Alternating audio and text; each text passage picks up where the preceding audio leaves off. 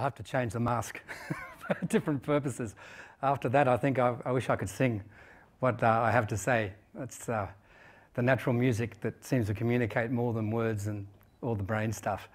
What I want to talk about today is a very simple thing, but a very powerful thing. No, it's not the cure for cancer, as we saw there.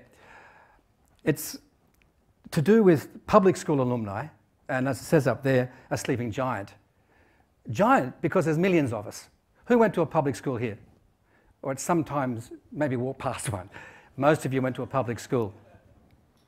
Sleeping because we haven't done much.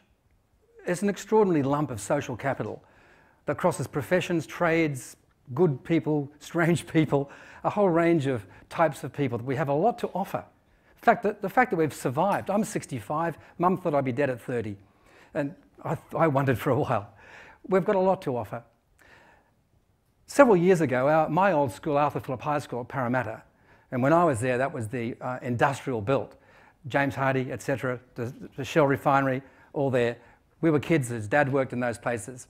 And anyway, we had a reunion, the class of 62. And a bunch of us, after we stopped lying about what we didn't do at school and all the rest of it, we thought, why aren't we doing more here than just getting together every now and then having a few beers? And we distilled 3 elements that actually has driven us to put some projects together over the last several years for the school. The first thing was that we realised that when we left school, we were like the proverbial rabbit in front of the Mack truck. We didn't know what was going on. I went to Sydney University and it took me 3 months to get into the library. I wasn't quite sure where the entry was. And when I got in, the actual librarians aren't like the ones today. They were very unfriendly. They like to let you know that you didn't know. And when you're unsure of yourself, you don't like that. And my friends had similar experiences. They were looking for jobs. They went to the wrong places to find jobs. There's no network. Unlike private schools, who have an alumni system that is just second to none. It's admirable. They have a group of people who will see them through, get phone call, can you get me a job? Yeah, sure. They don't even know they're doing it.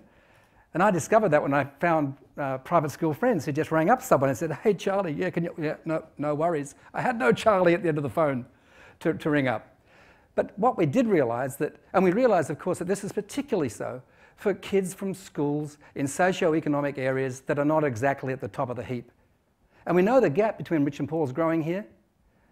But worse than the gap of rich and poor, just money in the bank, if you like, is connections. There are a lot of people that are very poorly connected.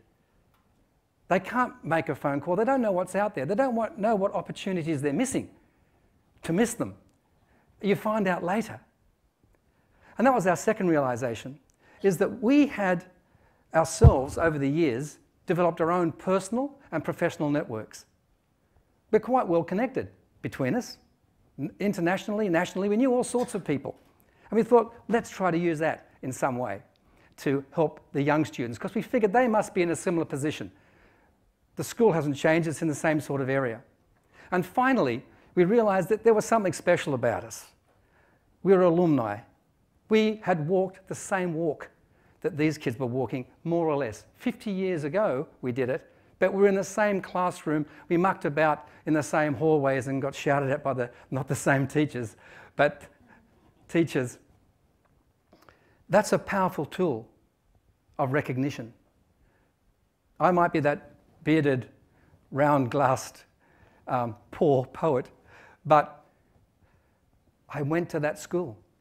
That's highly significant as role modelling.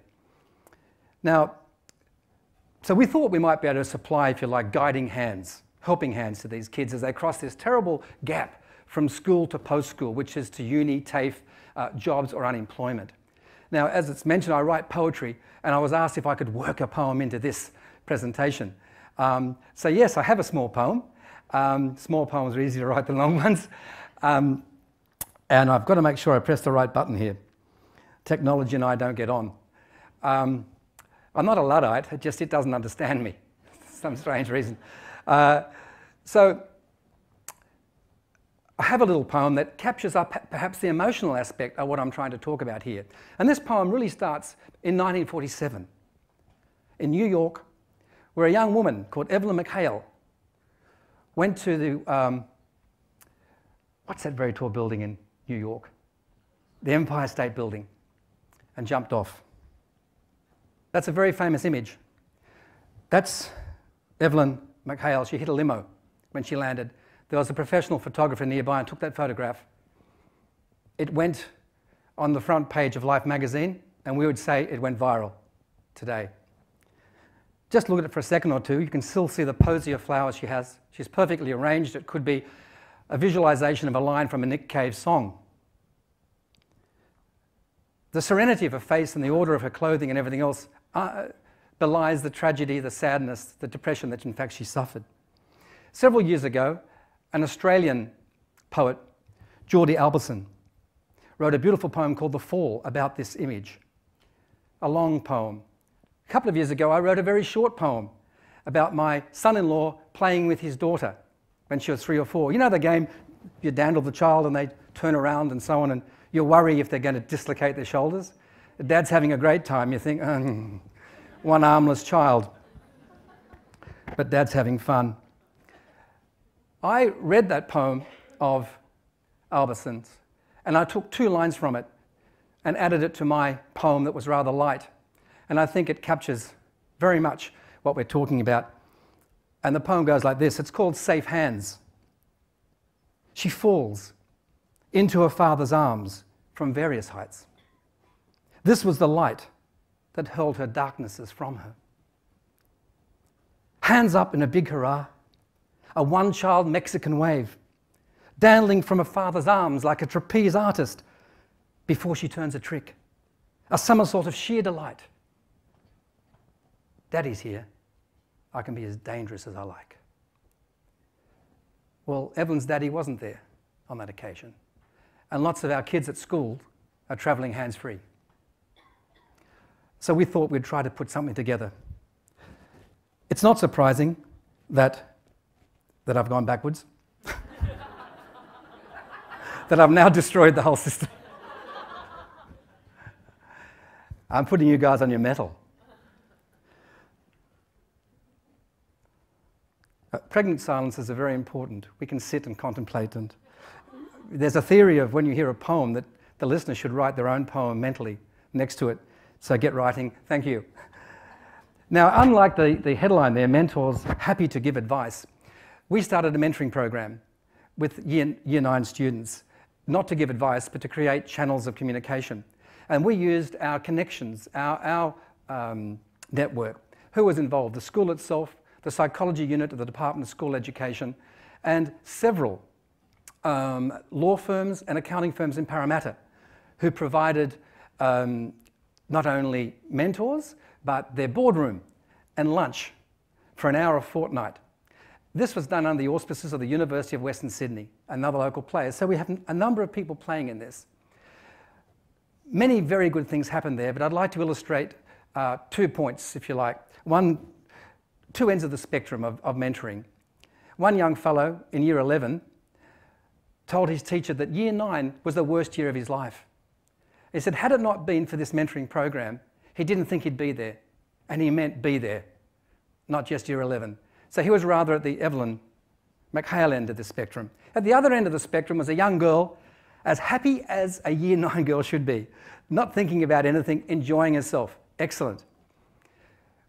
After 3 or 4 weeks of mentoring, she turned to her female lawyer, Westie mentor and said, could I do my work experience with you? Now that was something. She not only was starting to think about her future, but she took it into her own hands and she was aiming high. I've done it again.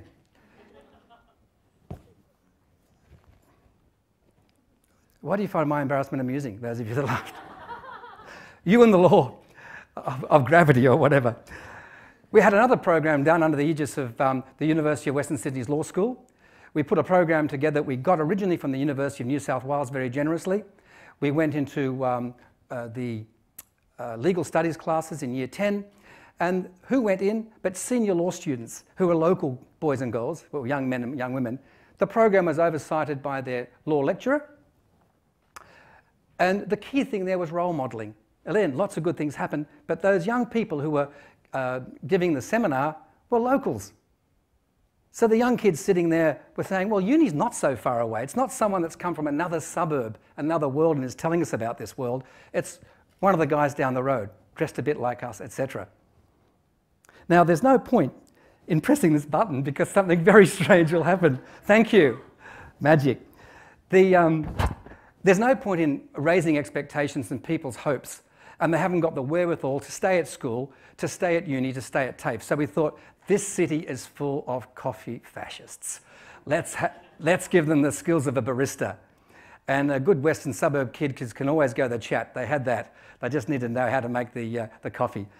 We did a great program at a huge discount from a local provider of baristas. And these students, a lot of them found work immediately. And one even became an instructor very rapidly. I don't know if his coffee was any good. And you can see here I've been using snaps from newspapers. This is from The Australian. Brad Norrington, a senior journalist, came out and did this and put this in as part of the economic sections. Could I have the next slide, please? Our last program that we've been running is a Writers' Scholarship Fund that we thought we'd pull together. You need to read and write well just to survive, of course, out there. But it touches your heart and mind. I must say, when I started writing poetry, I found parts of myself I didn't know existed. I found also I couldn't lie to myself when I wrote poetry. If I wrote anything else, I could lie. But this somehow wouldn't let me do it. So there are lots of elements to writing. Just imagine if just half of 1% of public school ex-students got together once a month and said, what can we do for the kids at our local school? It would be stunning. Thank you very much.